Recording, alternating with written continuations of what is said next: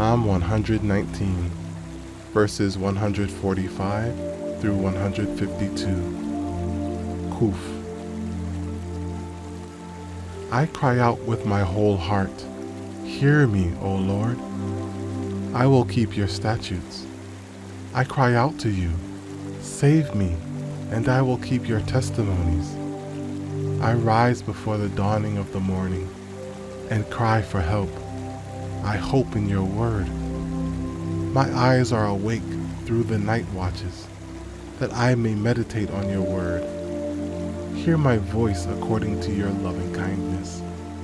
O Lord, revive me according to your justice. They draw near who follow after wickedness. They are far from your law. You are near, O Lord, and all your commandments are truth. Concerning your testimonies, I have known of old that you have founded them forever.